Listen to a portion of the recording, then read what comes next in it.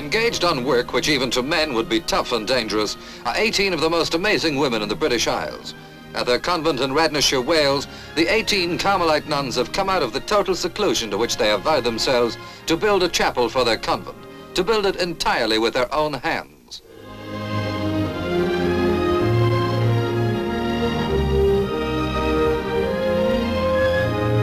With the aid of books and friendly advice, the nuns have taught themselves the basics of the building trade. Penniless, every stage of their work has gone ahead only as money given in alms has been forthcoming to pay for their tools and materials. They use up what materials they have and then wait, if they have to, for the next lot to arrive.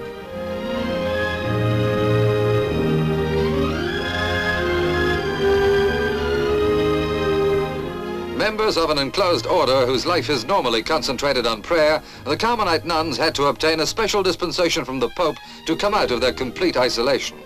When their chapel is built, when finally they can lay down their pickaxes, hammers and chisels, their saws and their shovels, the nuns will once more return to their life of seclusion and prayer.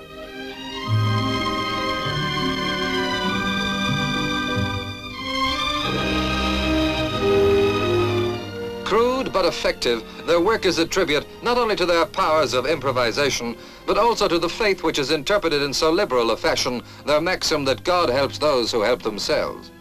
30 feet above the ground, seemingly unaware of the risks involved, the nuns carry on their amazing work.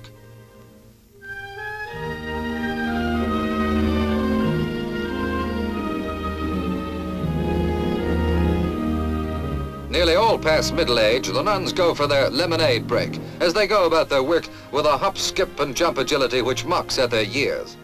They have been well trained for their new labor, for their daily life in the convent is no easy one. From 5:30 in the morning till 11 at night, it's a regular round of religious services, the making of altar breads for sale, spinning, cooking and caring for their cow, sheep and goats.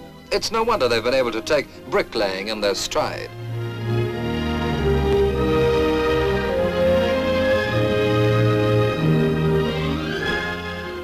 We can only imagine with what pride they look at the altar they make themselves. Soon, punctually at midday, the bell rings for the Angelus.